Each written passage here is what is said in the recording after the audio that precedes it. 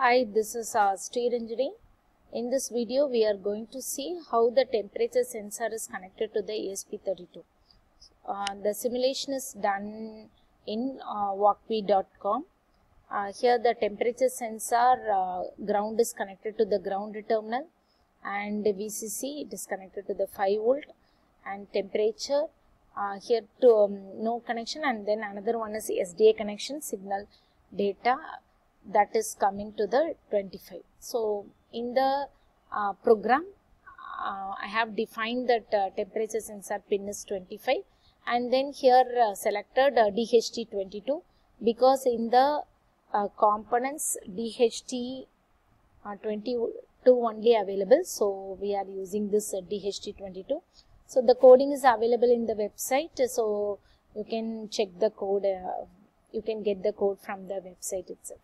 Now here the header file, even if you are copying all the code, the header file we have to add it in the library manager. So go to this library manager, here click plus, and then here you can search the DHT. First you can check add a fruit. Okay, so here we will come out DHT sensor library and then DHT22.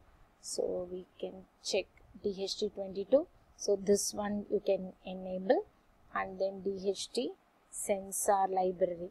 So sensor library. So these two library you have to add it. So already I have added.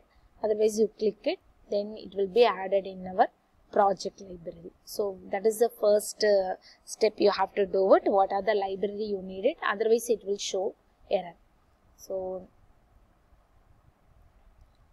here you have to click on this sketch. So library, after adding these two library, you click on this sketch, and this is the code. So which pin number you define it, and then which type of temperature sensor, that is also you have to define. Then this is the code. So DHT, small DHT, DHTPIN and type you have to mention, and then Serial.begin, Serial.println. So the temperature sensor will be tested. Here it will begin. So because we have used the header file, so whatever the code line, it will be taken from the header file only, already written code. Then loop delay, and we are writing H as the humidity, and T is the temperature, and F is the temperature. Here we will heat we will get it. So first one humidity, next one is temperature, and then last one is heat index we can get. So here this is the conversion of that heat index. So from F and H we will get the heat index. So this value will be measured here in our display. We will get that output. So now run the simulation. So here we can change the temperature. So 46.4. So whatever temperature you want, just change it. You will get the temperature. Similarly, you will get the humidity also.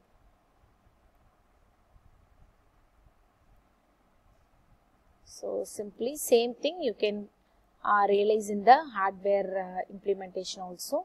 So same code as well as the same connection you can do it. Then when temperature is high or low, you can use some indicator, either buzzer or LED, so that when temperature increases above threshold value, you can go for it will indicate the output. That is you can connect LED or buzzer so that it will get the output.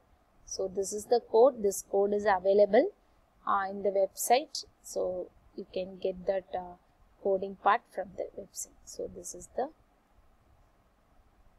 coding for this temperature sensor. Thank you.